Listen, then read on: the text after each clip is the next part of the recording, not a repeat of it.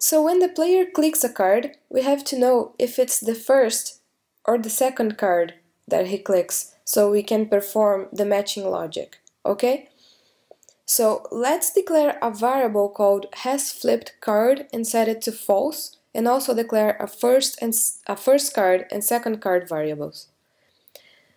Let's update here toggle to add, and we are gonna add a condition, okay? So if hasFlippedCard is false, this means this is the first time the player has clicked a card.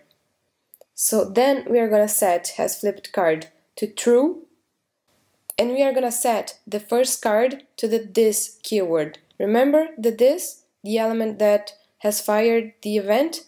So in this case is our memory card. So let's console log both variables.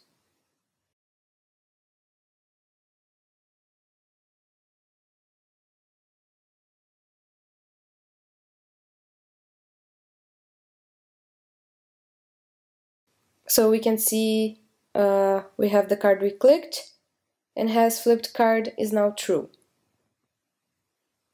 And when we click again on other cards, it does not enter the condition because hasFlippedCard is now true.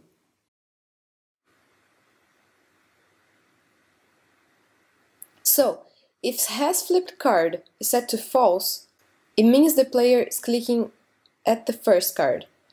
If it is set to true, it means the player is clicking in the second card, and it's gonna fall inside the else clause. So we are gonna set hasFlippedCard back to false, and we are gonna set the second card variable to this.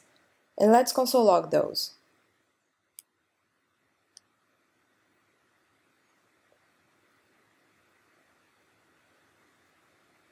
Okay, so it fires only at the second click, and we can see we have the both cards we just clicked.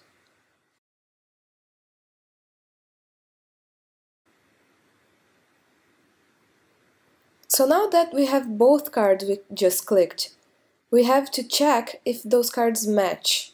And how are we going to do that? So we are going to make use of a very handy attribute in HTML, which is the data attribute.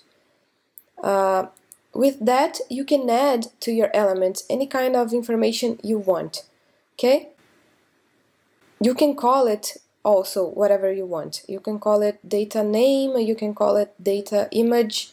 We're going to call it data framework and pass the name of the framework the element is holding.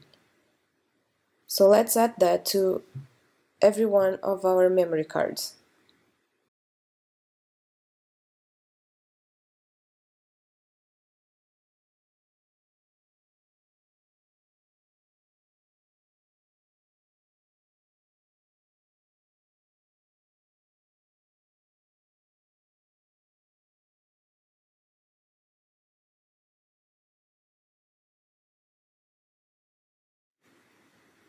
In order to access the data attribute that you defined in your HTML, we do this through the dataset object, okay? So it goes your element.dataset. The name you have chosen.